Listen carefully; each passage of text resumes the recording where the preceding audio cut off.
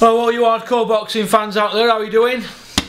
Big P here. You know, don't you? You know. The voice of hardcore boxing fans. Right.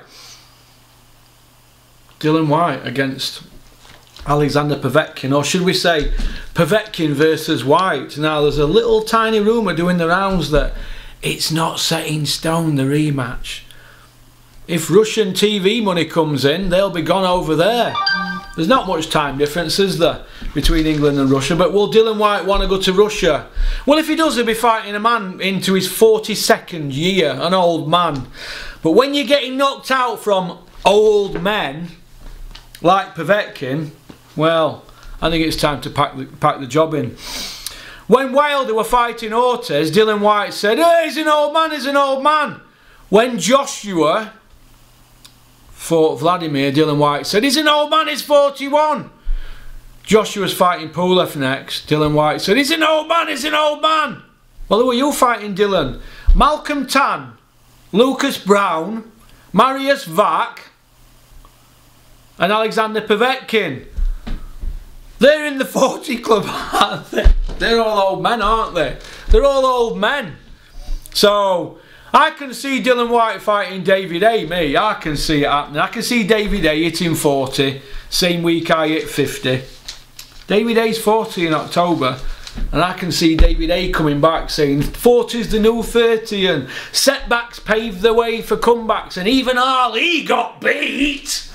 So Dillian Whyte, will Dillian Whyte go to Russia? No, he won't go to Russia. He's got no arsehole, has he, Dillian Whyte? He wants it all stacked in his favour. Look, fighters very rarely come back from getting tonked like that, and we're not talking about getting tonked. We're talking getting put to sleep. And that MC David Diamante, he's at about 230 votes for international elements of the month. I'm going to top that up later, but listen,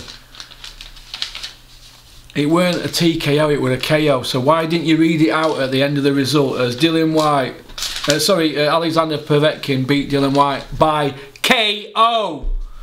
When Povetkin let that left uppercut go, it was KO. It weren't ref stop contest or TKO like you read out, Diamante. You little matchroom gimp weasel. You're the new Michael Buffer, you.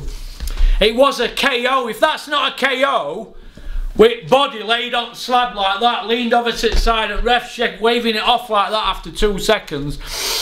If that's not a KO, while Adam Smith's field isn't happy, I don't know what is a KO. But getting back to what I've just said there, Dillian Whyte will not go to Russia.